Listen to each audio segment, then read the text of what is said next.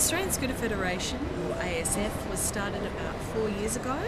We were a group of importers and distributors of motor scooters into Australia. We started to bring about some regulation and ethical behaviour and code of practice into an industry that was growing really quickly. We're a member of the Federal Chamber of Automotive Industries, and as such we've adopted their code of practice to work towards to make sure that not only the importers and distributors are doing the right thing, the retailers are doing the right thing, and also our manufacturers and suppliers are doing the right thing.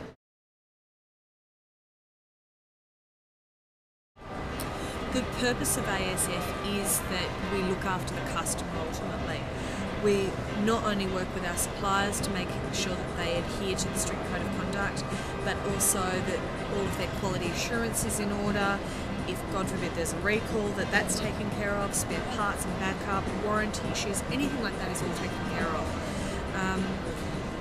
With government regulations, we work with state and federal government bodies to make sure that the scooter community is getting taken care of and things are as they should be. That if we think tolls shouldn't be being paid by road users, we'll go to the government and say, hey, have you thought about reducing the tolls on this road to encourage two-wheel traffic into your city? We work about parking, we work about licensing issues, we work about a myriad of things with all different government departments. The ultimate purpose of ASF is to make sure that the end user, the customer, the rider, is taken care of.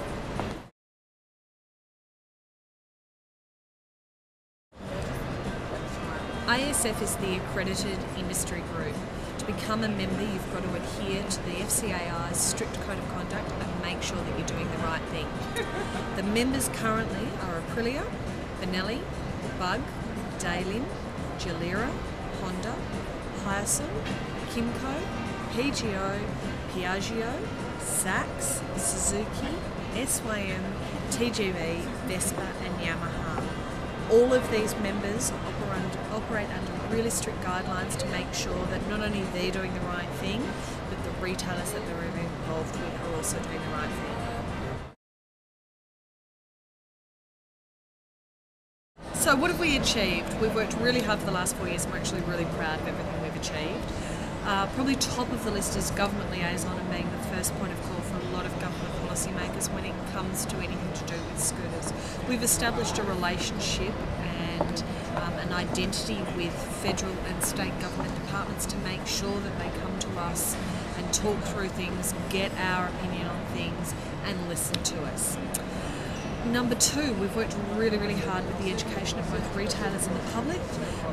One of the big things that comes to mind is the LA category, so making sure that 50cc scooters stay as an integral part of 4 states of Australia to work with, and make sure that the government understand their place in the transport system and promote 50cc and making sure that LA scooters become a part of all the scooter mixes in all of the states. So working with states even that aren't looking at 50cc and trying to educate them about how and why they'll fit into the mix.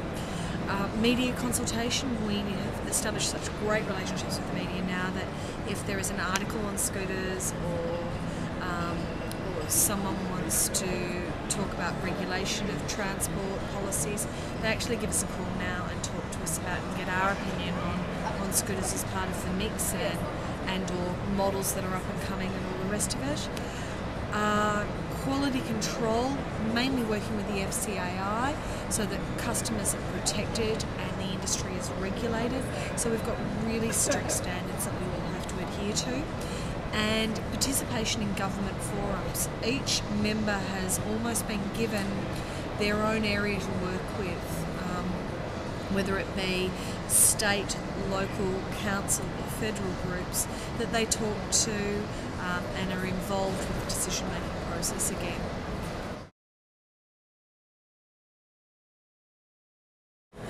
The future goals of ASF are to make sure that we remain the peak industry group for the scooter future of this country. So all things scooters, that we are the point of call.